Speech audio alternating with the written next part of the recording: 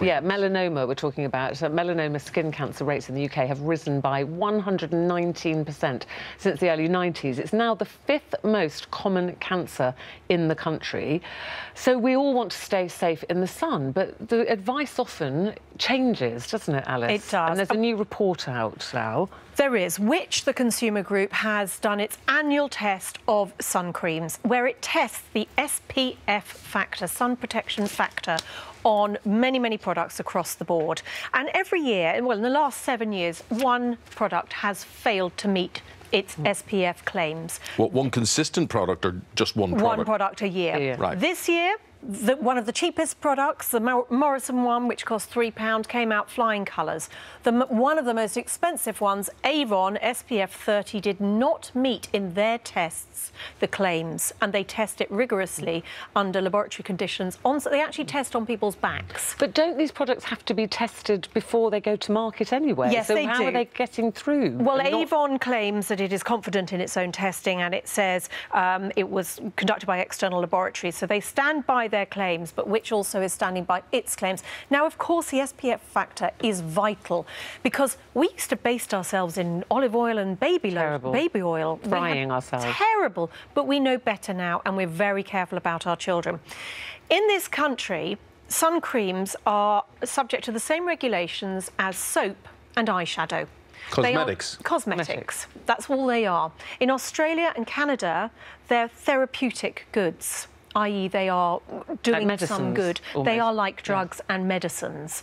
So, of course, the regulations are much more stringent. We don't have that. And I think now the EU laws are up for grabs. I think this is something we may well see coming through. So the kind of laws that we don't have at the moment, use-by dates. In Australia, you would have an absolute use-by date. We have a sort of, this is good for 12 months after you've opened it date.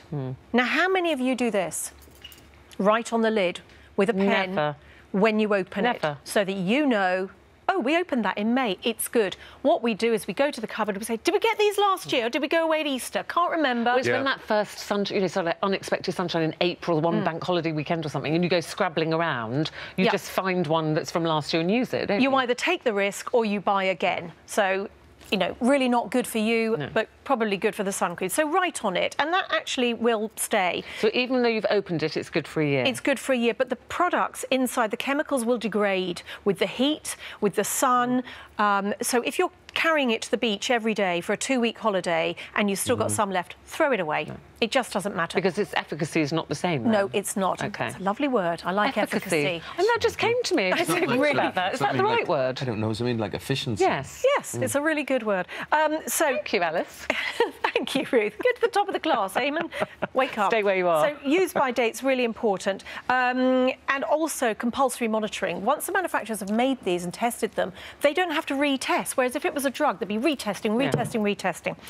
Now, let's move on to the SPF myths, because, frankly, this is like a chemical formula. It's like a maths lesson. I should be on countdown for this. Right. You're not going to ask me a maths question? I am. Oh, SPF 30, what does that mean to you? Well, that means quite strong. Good protection, I would think that means. 30 times longer than you would be able to without burning. Yeah, there's a woman who's had a child. That's what, yes, you have to do the maths, don't you? So if you would burn in 10 minutes in the sun conditions that you've got, and we kind of know how quickly, according to our skin type, we're going to burn, 30 will let you stay out 30 times that, so 300 minutes. So work out your 300 minutes. SPF 15, obviously half the time. But that is with reapplying it. Don't just put it on, leave it, go for a swim, rub it all off with a towel and think it's still good. But then that means nothing then. Good. That means nothing, because if you have to reapply, I'm assuming you put it on once and you go off and do your business. Well, it depends what you're doing. SPF 30, even though it says water resistant, when you go in the water, that becomes SPF 15. Yeah. It halves in the water. No, I didn't know that. I do understand that whole, when you come out and dry yourself, if you do dry yourself, the towel is the worst rubbing enemy. it off, yes. aren't you? Now, how much would you put on your body?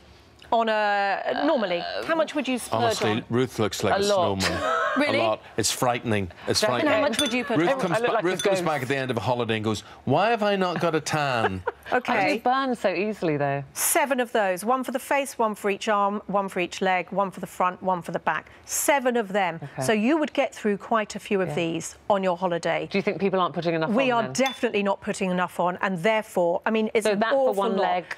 Yeah, and keep going. If you look at how much I'm doing, I mean, I only sort of, you know, I'm not even there yet. Gosh, we need to put an awful lot on in order to get what the product says on the So one container. bottle of suntan is not going to last you 2 weeks on your summer holiday? It's really not, and it really shouldn't. And also, you know, just reapply it. Otherwise, you just cannot take the risk. Can I just ask you quickly about factors? Yes. So many people, including my husband, who think if they've got a high factor sun protection cream, they're not going to tan. No, That's not the true. case, is it? It doesn't block everything. There's still a few % of rains that are getting through. Can I just tell you, Emily, quickly, where are you, my love? Come through. If my makeup says SPF 15 on it, only SPF 15 if you do a huge amount of squirting. There is a have formula. a lot of foundation. That's how much you need to put on your face. Emily's going to absolutely love me for this. Would you ever put this much on your face? No. And this is how much you need to put on, what a mess, in order to get that SPF 15 protection. Oh, that's ridiculous. That is ridiculous. So this is an added bonus. Do not put your tinted moisturiser on and think it is sun protection. I have done that. Thank you. It's not. Thank you, Emily. Thank you, Alice. Thank you. Sorry. Need a tissue look, now. Wherever you're going, hope you bear all of that in mind.